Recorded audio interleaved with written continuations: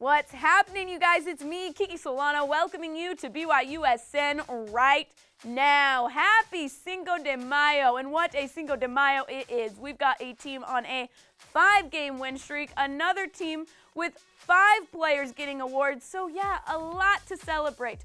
Plus, one player coming back for another year. We'll be celebrating that. Let's go. BYU Baseball took down UVU 11-4 last night to put them on a 5-game winning streak. Like I said, 5 straight wins on Cinco de Mayo, it only makes sense. Not to mention WCC Player of the Week, Cole Gamble had 3 RBIs and a run. This game extended his hit streak to 10 straight games. Good luck to Cole and the rest of the team as they head to California to take on WCC leader San Diego in a 3-game series. Our Batcats aren't the only ones getting a dub. BYU Softball shut out SUU 9-0 on the road last night. 9-0. I think it's safe to say that the force was strong with the girls on May 4th.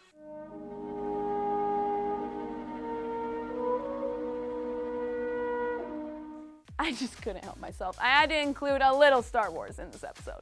Moving on, because things just wouldn't be right if we didn't find some way to fit a little bit of football in here. It has been so great to see so many of our guys headed to the NFL, including, of course, Zach Wilson. And thanks to the one and the only Lisa Wilson, we know that Zach left for New York today. This means we obviously have to be some of the first ones to welcome Zach to the Big Apple. I'm in a New York state of mind.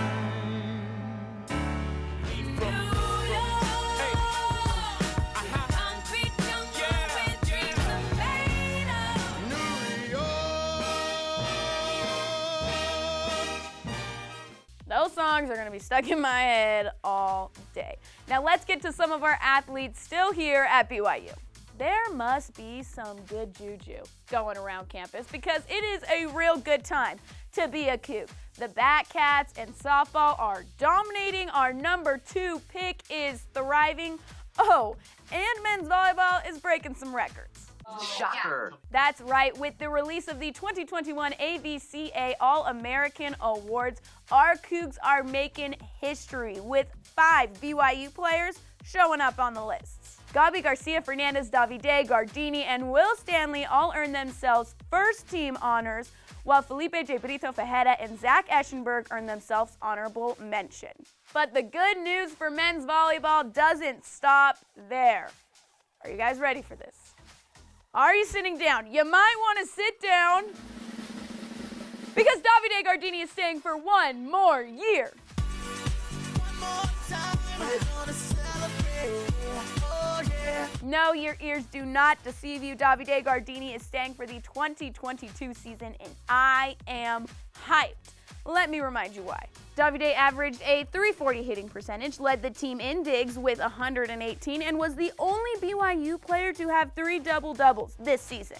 I can't wait to see what Davide does next season, but actually, I can't wait to see what him and the rest of the team do tomorrow night versus Lewis in the NCAA semifinals. We know that the team traveled to Ohio earlier this week. They've gotten some good practice in. I'm sure they're having a lot of fun on the volleyball court, but we know they're having a lot of fun on the basketball court.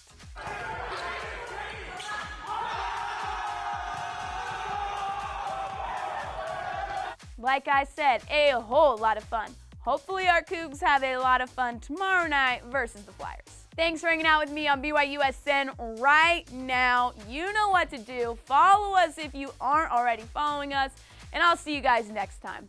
Time for me to head out. Not to New York, guys.